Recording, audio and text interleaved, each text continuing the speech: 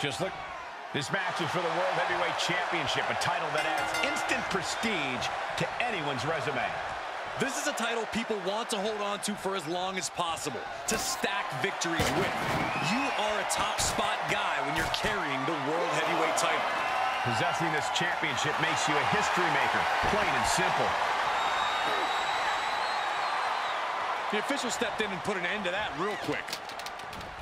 Looking for more damage here. And the referee gets caught in the line of fire. It might not be flashy, but sometimes you just got to toss another person and make a statement. Our official just took a big hit.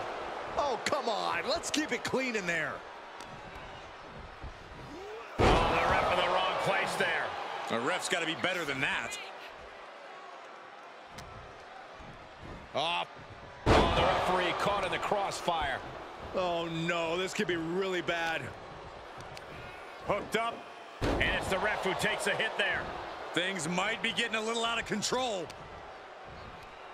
Uh-oh. Oh, and an inadvertent shot hits the referee. He's looking a little off balance.